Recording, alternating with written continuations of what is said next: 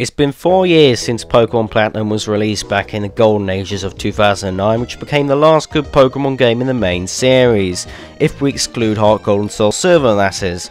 Anything that goes beyond Generation 4 of Pokemon games is more stale than rotten fingernails, but that's another story. By the time Pokemon Platinum came out on the Nintendo DS, it had already sold far over 100 million units, and just as with Generation 1, 2 and 3, a third version to summarise the two versions was released. Pokemon Yellow was a tweaked version of Red and Blue to play like the anime, whereas Crystal and Emerald barely added anything new from their prequels, except Emerald had a jaw-droppingly awesome battle frontier that created a satisfactory compact game that offered hundreds of hours of content, and that was exactly the same with Pokemon Platinum. Two games I just cannot decide which version is better, Pokemon Platinum or Emerald. Now there's a really good comparison. Now most people would just jump to saying Emerald, but I've actually got reasons in this entire review why Pokemon Platinum is one of the best Pokemon games there is, and why Pokemon Platinum is much better than that dick-tingling Black and White 2.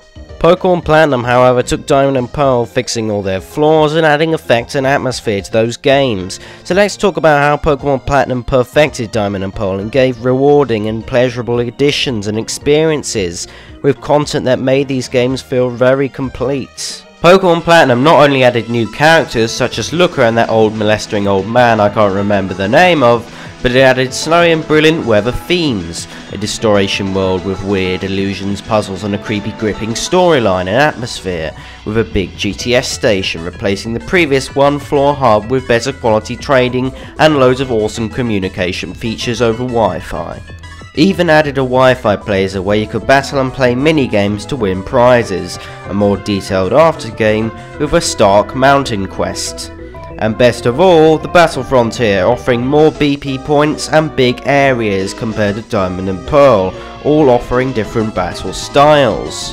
So there were massive improvements in comparison between Diamond and Pearl and Platinum, with a much bigger and more diverse Battle Frontier with more things to do. You had the Battle Hall, the Battle Tower, the Battle Arcades, the Battle Castle, and the best of all, the Battle Factory.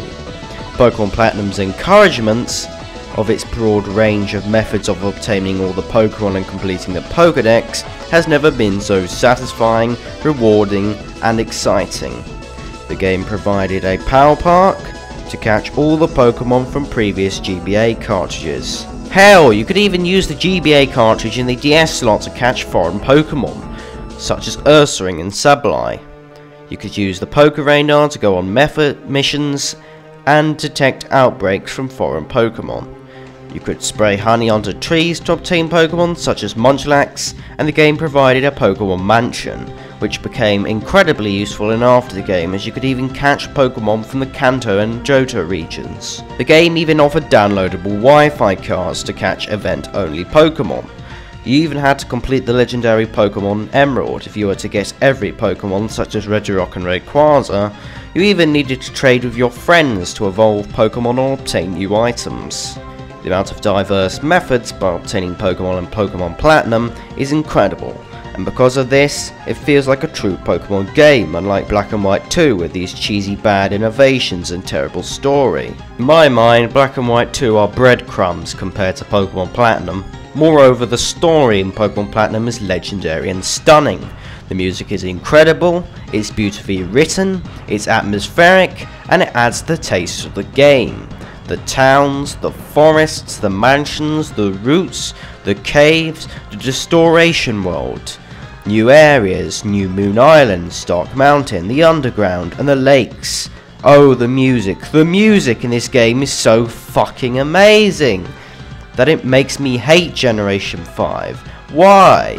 Why does innovation have to ruin it all? Why? But that's another story.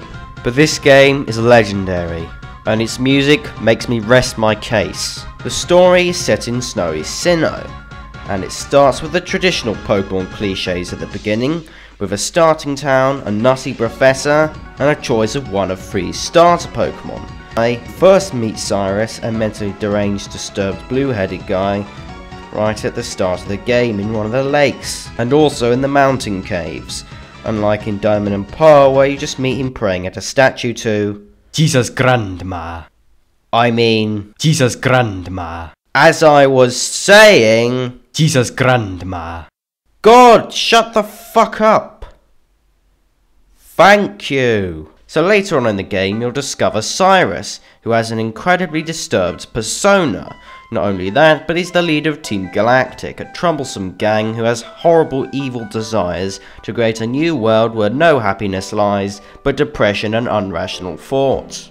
I don't like Team Galactic as much as Team Aqua and Magma, but their evil contentions feel more realistic and achievable to create a new world. So throughout the game, you're going to come across the Team Galactic goons, try to stop their evil plans and defeat 8 gym leaders along the way.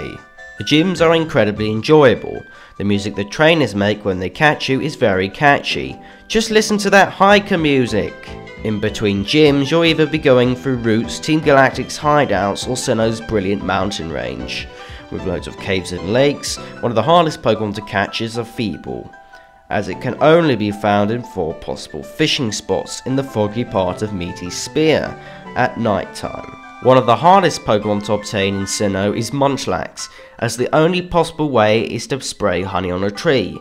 In the 1 in 36 chance it's a Munchlax.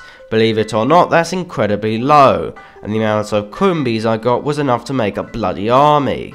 Well, you know what? Fuck that. Just go on GTS and trade for the bloody thing.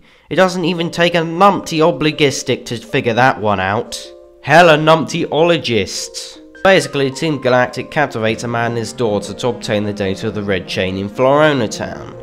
Now, I didn't pay much attention to the sections of the story like these, but you have to clear Team Galactic out of the town, and you meet some dodgy drug dealer, honey dealer, who spends his widow life selling jars of honey, and you have to head to the second gym after bumping into Detective Looker. You'll then go through Eterna Forest, which is where the atmosphere really kicks in. The music is chilled and atmospheric and adds a sense of mystery. Just listen to that music! And the best part is that it's dark and soothing light.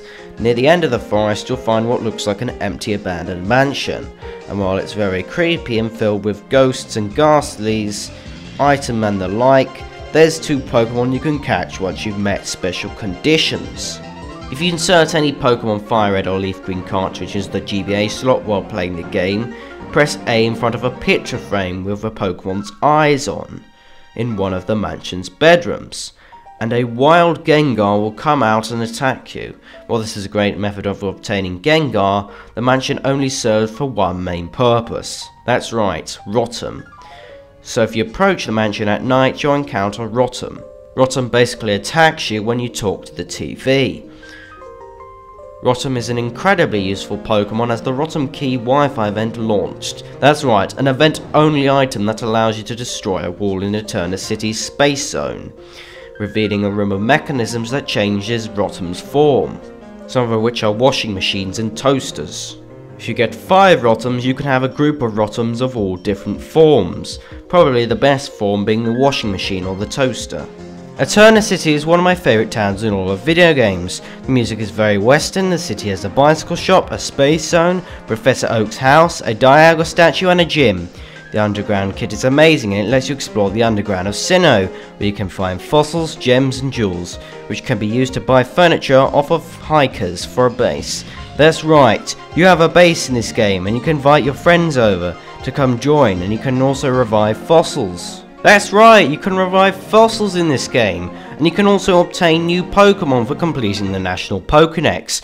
I once invited Alex into my underground lair, and he trashed my base completely, blocking my door up with a Pokemon, trying to buy himself some time for me to get past it, and stole all my items, jewels and fossils out of my PC, either disconnecting with them or selling them to some silly hiker looking for some sandpaper to dick scrub on. Now there is a Pokemon lottery in Jubilife City in the TV station, with the big jackpot being a Master Ball.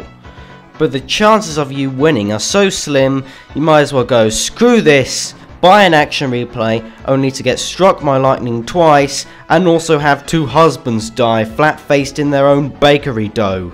It's like putting a pair of underpants on your head and claiming you to be the king of Saxon Scandinavia. Wait, what sort of comparison is that? People are now going to kill me for going off on a tangent. Well, I can do what I like. It's a free country, you know! Some of my other favourite areas in the game is the Safari Marsh and Route 221, and I don't know why, but the number 221 always makes me go giddy at the room numbers of 6 form rooms on the 2nd floor of a school building. The Marsh's music is very fitting, very jazzy and relaxing and atmospheric. While the Marsh is rather tedious, it gives you the chance and fun of chucking dirt at Pokemon and bullying them for their dirty marshy cultures. How discriminatory is that, eh?